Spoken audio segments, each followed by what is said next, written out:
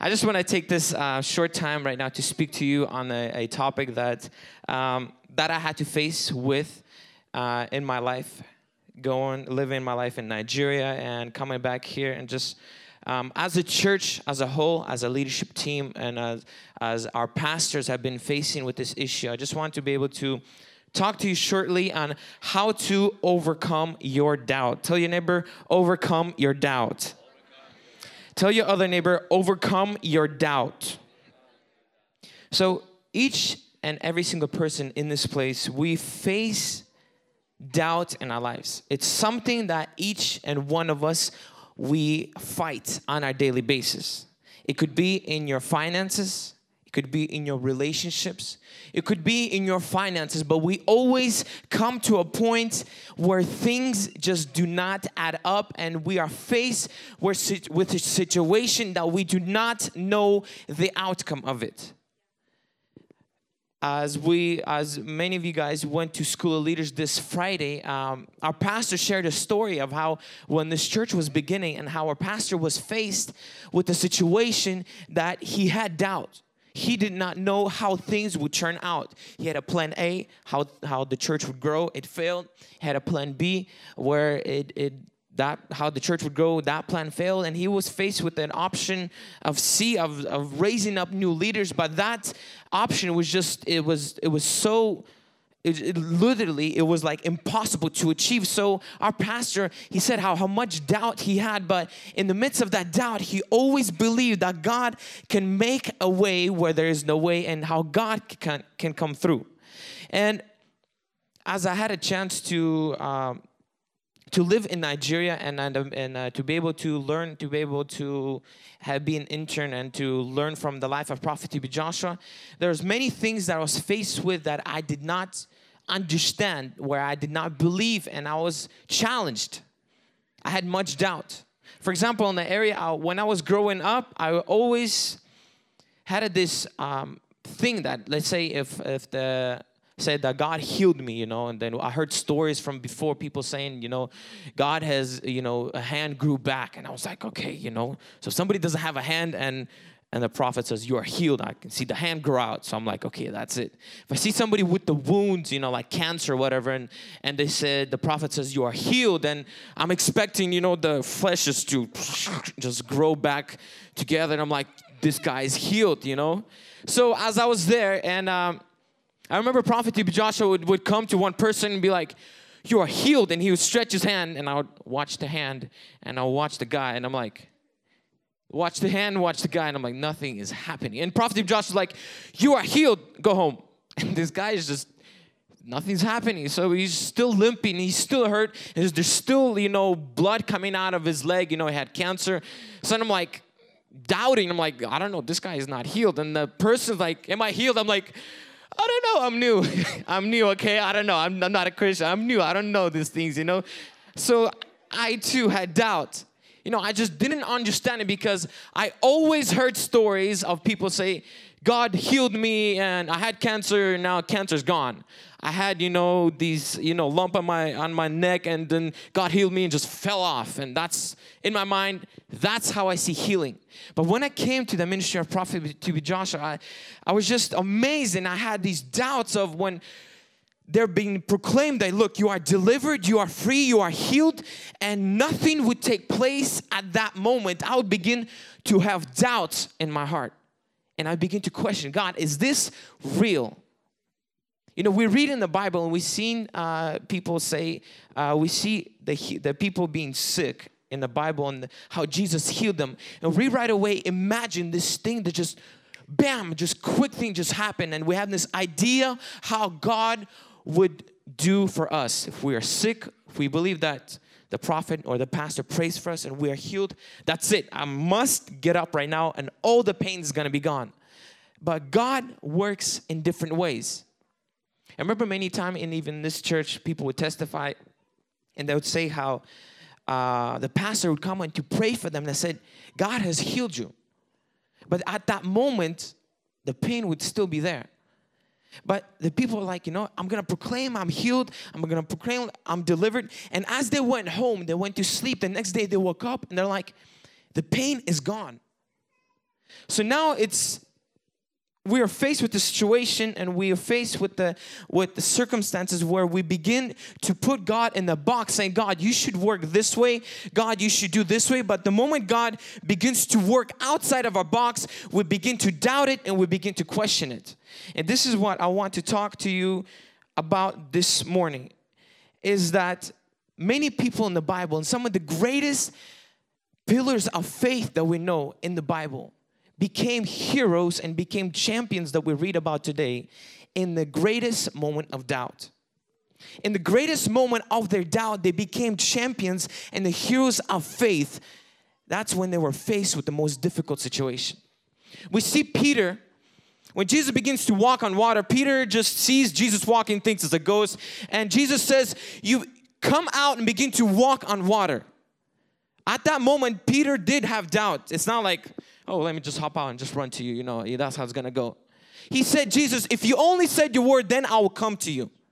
And we know with Peter, he had doubt many times. Many times he proclaimed that Jesus is the Christ, and other times Peter have denied Jesus. But at his weakest point, at his moment of doubt, he became the greatest apostle. But because he sought Jesus in the midst of his doubt. One thing I want to let you know this morning, that it is okay to have doubt. Tell your neighbor, it is okay. Say it a little bit louder. It is okay to have doubt. Now the question is, which kind of doubt are we talking about? There's one doubt, there's two types of doubts. There's one doubt that leads you closer to Jesus Christ. And there's another doubt that leads you further away from Jesus Christ. And I just want to let you know on first doubt, as we talked about this morning, when our pastor was starting a church and there was just nobody, there was just few families to start a church with, you know, all the other relatives left, and he had a dream, he had a vision, and he believed that God wants to use our pastor to start a revival in Tri-Cities, to start a church and to bring a movement in Tri-Cities, but there was just nobody to start a church with. He had doubt. But in the midst of that doubt, he sought Jesus and said, God, give me a way. I know that you can do it. I know we want to reach out to an American-speaking people. We want to reach out to Hispanics. We want to reach out to Black, to Chinese. We want to reach out to everybody. We don't even speak English. But God, I know you can do it. I know you have called me. Pastor had doubt. But in the midst of that doubt, he sought Jesus. He was crying out, God, give me a way. I know I'm facing an impossible situation, but give me a way. And as you know that today we have a church that we have a hungry generation, we have Good News Church, that it's not known just in Tri-Cities, but actually it's known all over the United States. And it's became so influential that it's not just in these four walls of the church, but it goes beyond that. And this is what happens when you have doubt, but you begin to see God in the midst of that doubt. So I want to encourage you this morning that it is okay to have doubt. It is okay to face an impossible situation where you do not know an answer. You do not know what might happen. But in the midst of your doubt, begin to seek God for an answer. Begin to seek God. God, explain to me. I do not understand it, but I know you can make a way where there is no way. Amen? And the second doubt is which it leads you further away from God. And this is the doubt that eventually becomes sin. We've seen that God comes to Abraham. He says that I'll make you a father of many nations. I'll give you, you're going to have so many children. But Abraham begins to doubt. Abraham begins to doubt God's word. He said, God, how can this happen? I'm of old age. My wife is of old age. She's barren. And I just don't know how it's going to happen. So Abraham begins to take matters into his own hands. And that doubt begins to lead him to sin. And we know that God had another plan for his life. But that doubt led him away from Jesus Christ. Begin to doubt God's word, what God said to him. And that doubt eventually becomes sin. In our church, we in the beginning, we were praying and we're asking God, we want to see miracles. We want to see healings. We want to see deliverance in our church. And we had this vision, that our pastors are going to pray for people. Our pastors are going to do these things. But the way God began to work in our lives, in our ministry, was through the medium of the anointing water. That's how it was at first. So it was was different because we imagine in a way where how God used to do before. We imagine that, the pastors will pray, we're going to see healings through the stretching of hand, but the way God has planned it was much different. We see that when we came into contact with the ministry of Prophet T.B. Joshua, God started using the medium of the anointing water to be able to heal the sick, to be able to see deliverance in our churches. God had a different plan for our lives. So it was those kind of, when people would see, the anointing water, when they see Prophet T.B. Joshua, us looking to different ministries, they begin to doubt. They say, this is not of God. And many of the people, they canceled their own healings. They canceled their own breakthrough, their own deliverance because they doubted in the way God moved. They doubted. And I know many people who were sick and they were just saying, God cannot heal this way. God cannot just... You cannot get healed through praying with somebody through TV. You cannot do it. They just said, no, I don't believe it. I know, the only way I know if somebody prays for you, and that's the way it's going to be healed. I just don't believe it. And many of the people that we know of today, they cancel their breakthrough. They cancel their own healing because they chose to believe that God can only work one way. And they doubted everything else. So, I want to let you know that the way and the manner God will execute His plan in our lives will differ. The way God might answer a prayer for you will differ the way God will answer a prayer for somebody else. So I remember when my mom was sick, she was bleeding for a constant month, just straight. She was just bleeding and bleeding and bleeding. And just, they wanted to do surgery on her and things like that. And I remember when they told me this story, and then I was just like, you guys use every medium, pray with Prophet T.B. Joshua, pray for her at the end of the church service, my dad would pray for her. But she did not receive her healing until she prayed with the pastors through Emmanuel TV. So it's one thing to be able to say that, God, you did it for Vladimir this way, and I want you to do it this way for me too. But the way and the manner God will do it for you will differ. I remember one story, one testimony. One guy, he said that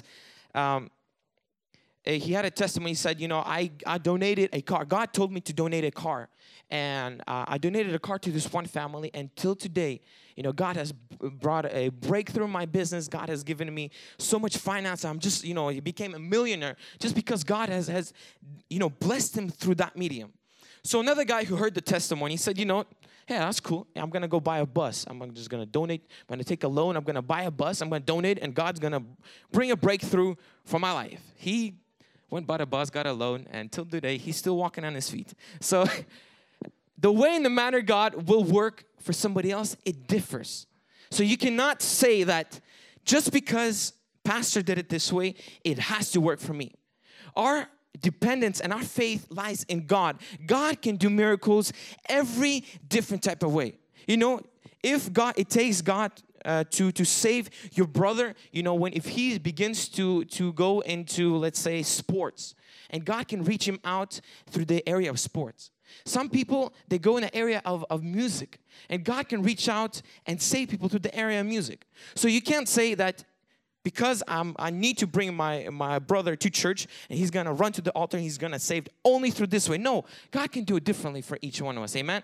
So that's why we have to be dependent on God, trust in God that God can work His miracle. His ways are much higher than ours. We can't put God in the box and say, God, I want you to rescue me this way. And if you don't do it this way, everything else I will doubt. Amen? Tell your neighbor, overcome your doubts. So this is why we have school leaders on every Friday night. We have where you are able to be trained. You'll be able to be equipped to know these things where maybe if you have doubt, you don't understand certain things. We encourage each one of you, go to school of leaders where you'll be equipped. You will know how God works. You'll be able to go to the scriptures and you'll be able to understand that God does not just work one way. He has many different mediums that He can express His love and His power in our lives. Amen? So I want to just go to the scriptures right now. Matthew, if you have your Bible, open to Matthew 11. And we're just going to read chapter 11, verses 1 through 6. We want to take a look at a case of somebody who had doubts.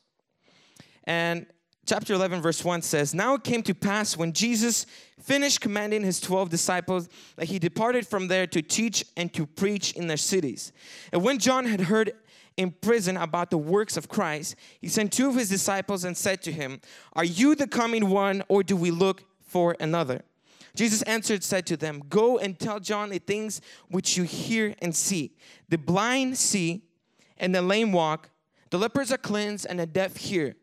The dead are raised up, and the poor have the gospel preached to them. And blessed is he who is not offended because of me." We see the life of Apostle John, where he had doubt. He'd been preaching about the coming of Christ before, and when Jesus comes on the earth, he just begins to do things differently.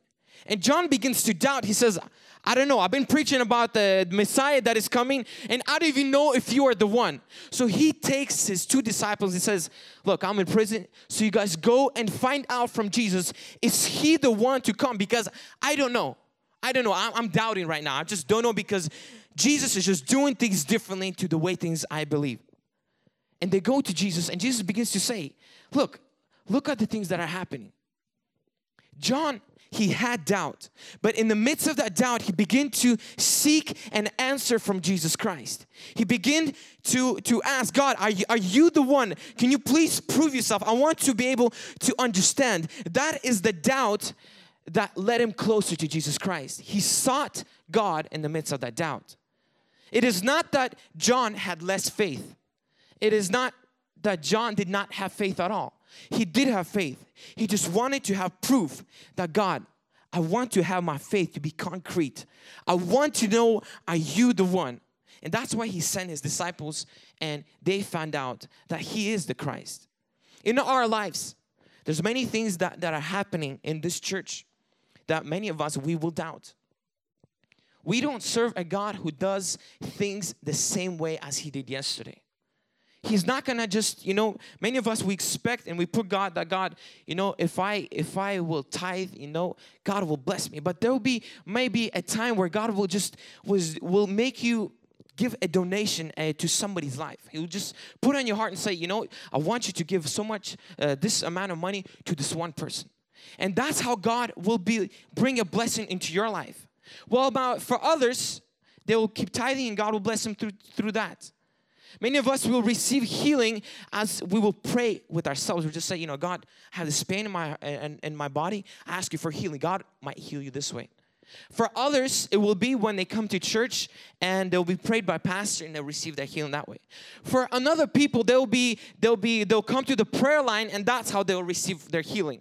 For others, maybe you would have to go to a different ministry outside of this church to receive their healing. I do not know, but what I want to encourage you this morning is that our God is the same yesterday, today, and forever, that He can still heal, He can still bless, but the way and the manner He will do it for you will differ from somebody else.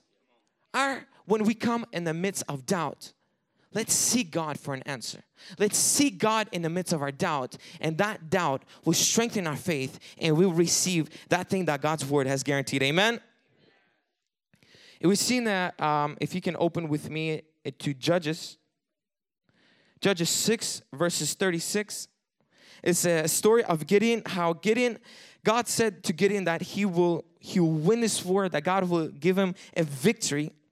But in Judges 6 verses 36, let's read. It said, "So Gideon said to God, if you will save Israel by my hand, as you have said, look, I shall put a fleece of wool on the threshing floor.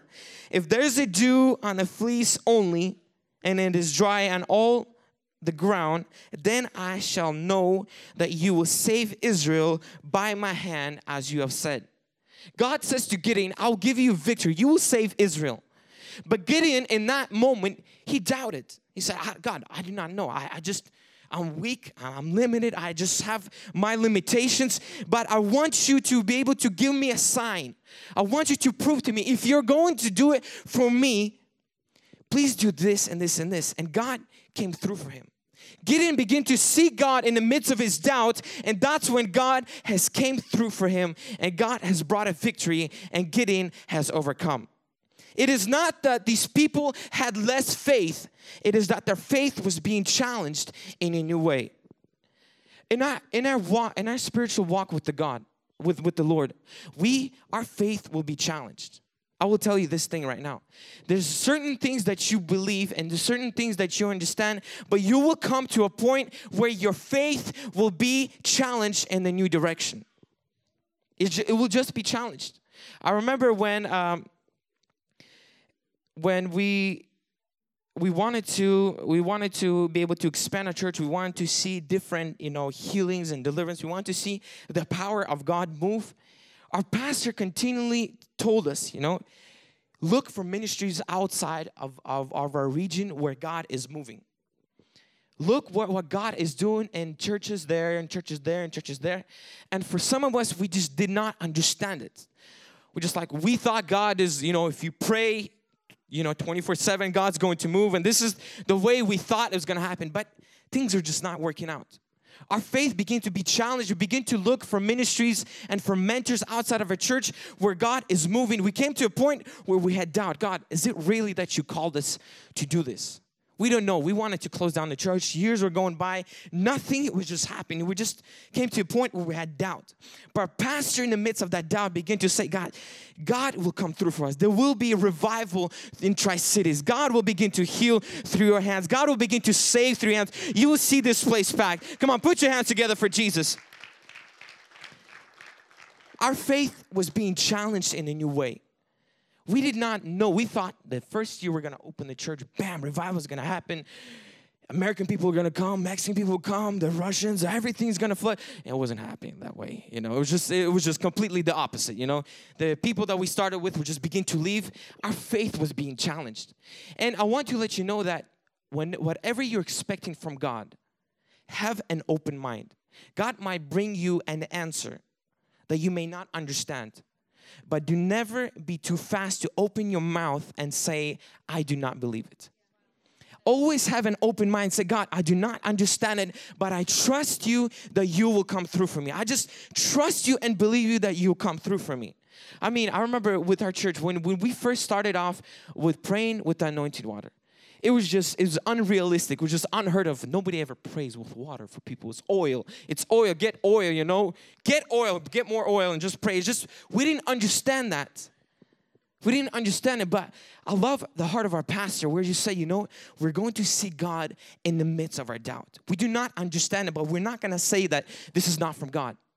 We know that God can use any medium to express His power or might. And we thank God for the life of our pastor. Come on, put your hands together for the life of our pastor. And I remember when I was in Nigeria and there was certain things I did not understand. I remember Prophet Josh always at the end of the day saying, examine all things in the light of God's word. Whatever I'm telling to you today, don't just be too fast to believe it. Don't be run off, oh, pastor said it, this is it. Go into the Bible and find out the truth for yourself. Don't be too easily to persuade into one thing or another. Grab the word of God and to begin to examine, God, did you do it like that? People are, we've seen testimonies that are happening, through praying, through the TV, through the medium of the anointing water, sometimes through just fasting. Go into the Bible to begin to see, did God do it like that there? Did God use different mediums? We read in the Bible that God uses spit, to heal people. So it's weird, it's different, But God did it. God healed them. Sometimes we hear that He used the staff to be able to split the sea, to do this and that. It's different. I don't understand it, but that's how God expressed His power or might. Whatever situation that you're facing today, in your family, is it in your marriage, is it in your finances? You may be praying that God, come through for me. God, bring me an answer. And many times God will bring that answer to you right in front of you. But because of our doubt and say, no, God needs to do this way, we could cancel that answer. So I want you to be able to, when you don't understand certain things, don't be too quick to say this is not from God. In the midst of your doubt, seek God and God will come through for you. Amen? Whatever you criticize, you will never have. Whatever you criticize, you will never have. So it is so important that when you see God is doing something for other people, and don't be too fast to say, oh, this is not from God. Whatever you criticize, you'll never have. we're honored today to be able to look up to so many ministries where God is doing mighty things, where churches are growing, where churches are expanding, where we see God doing mighty things, and we're looking up to them. We're not too fast to say, well, this is not from God because they clap. Well, this is not from God because they dance for 6 hours straight and they have worship for 6 hours straight. This is not from God. No, we just know that God can execute His plan differently in every single person's life. Amen? What happened was we wanted to, when our pastor was starting this church, we wanted to see revival in this church happening through mighty leaders. We wanted to see people who can speak English eloquently. We wanted to see mighty miracles like, God, you're going to come through and bring this person who can speak. And then God chose to raise up, young people like us. We were 14 years old, and God chose to bring revival through young people. When pastor was first starting this church, we literally had people who did not speak English. We had people who did not understand anything, who stole at the point of our ministry. Who were doing bad things, when we were in church. We didn't understand, but God chose to use the foolish things of this world to confound the wise. Other people would be able to probably, say, God, I want to bring revival in Tri-Cities. And, so the pastor would go look for somebody out of college to be able to graduate with bachelor's degree in speaking and have a degree in pastorship, if there's a thing like that, to be able to lead this revival. But God chose to use 14-year-olds at the time when we were beginning the church, just a bunch of kids, to be able to bring His move. And today, many families are restored because of those 14-year-olds. Today, many people received their marriages became to be whole because of those 14-year-olds that were beginning. Today, many people are healed in their bodies because of those 14-year-olds that were beginning the ministry. We might have a view of saying, God, I want it to be done this way. But when God does completely the opposite, don't begin to doubt. Seek God in the midst of your doubt. Amen? Remember the story of Naaman in the Bible. He wanted to be healed by prophet Elijah. And when he came to him, Elijah said, go and dip yourself in this dirty river 7 times. He expected the prophet to be able to come out, stretch his hand, and the sickness to go away. But God had a different plan for him. God said, go and dip yourself 7 times in this Jordan River, this dirty river. Imagine that. Imagine you put yourself in the position, you're asking God for an answer, and God says, go do something completely opposite. But he obeyed. In the midst of that doubt, he even, we read the Bible, he was just mad. He's like, I don't know what this, this is crazy. But in the midst of that doubt, he sought God for an answer, and we see how he was healed. So whatever that we're facing today, whatever doubt that we have in our lives, whatever that we're looking, maybe there's a career that we do not know where we're going to go. Maybe it's a marriage that is falling apart. Maybe it's finances that you're lacking. Your business is just not taking off. In the midst of that doubt, begin to seek God for an answer, and God will come through for you. Amen? Tell your neighbor, overcome your doubts. Tell your other neighbor, overcome your doubts. One thing that we have to know is that Satan always makes us to doubt what God's word said. Satan wants to slip us into unhealthy doubt where we begin to focus on ourselves instead of God's promises. Satan wants us to be able to question everything that God has said and to begin to point our faith into our own selfishness. To be able to see that, look, you're weak, you cannot do it. Look, you're not holy enough. Look, you're not righteous enough. Look, nobody in your family has made it. Look where you're coming from. You're not able to do it. That's what Satan's aim is, to be able to doubt God's ability and God's desire to be able to use us. I mean, we see in the Bible so many people who were just disqualified by outward appearance, disqualified by the things that they've done, but God used them to bring a breakthrough in their lives. The case of Moses, he was a murderer. I mean, imagine somebody getting up to speak today. I mean, today would be weird. I know back in the day it was much easier. But who was a murderer? And God used a murderer to bring a mighty nation of Israel out of captivity. We see Peter, who denied Jesus. It's like you have your clique, your best friend, you're somebody that you roll with 3 years, and he denies you, just says, I don't know this Jesus. And God uses Peter to be able to bring mighty revival. And this is why we have this community today. That's why we have church, because Peter has overcome his doubt. Don't begin to limit yourself by what you can do, what you can say, what you can be. Begin to focus on what God has said in His Word for you. That with Him, all things are possible. That I am an overcomer. That I can do all things through Christ who gives me strength. Amen? When we begin to worry, when we begin to doubt, we cripple the ability for us to think, to act, and to exercise faith in the present. When we begin to doubt God's Word, when we begin to look upon our own selves, we cripple the ability to think, to act, and to exercise our faith in the present tense. Every time you begin to doubt, you cannot have faith that God will come through for you. You cannot have faith enough to know that God can work a miracle in your life. When you begin to trust God, say, God, I don't understand it, but I believe that you said in your word that those who believe will make it happen. You begin to stand upon God's word and God will make it come through. But when you begin to doubt God's word, God's ability and desire to make it come to pass in your life, you will not be able to exercise the faith to make that thing come to pass. The best weapon against doubt is testimony and God's track record, what God has done in your life. It is so important for you to begin to surround yourself with testimony of what God is doing around the world.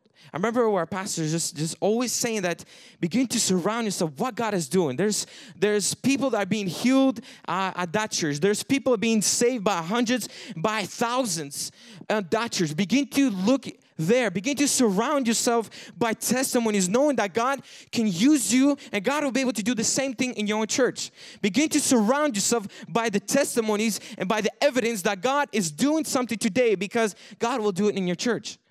We've seen, those people that have been here long enough, they've seen the changes in our church when we begin to surround ourselves with churches where God is doing something. It was just a matter of months where we see the same thing happening in this place. Just a matter of months.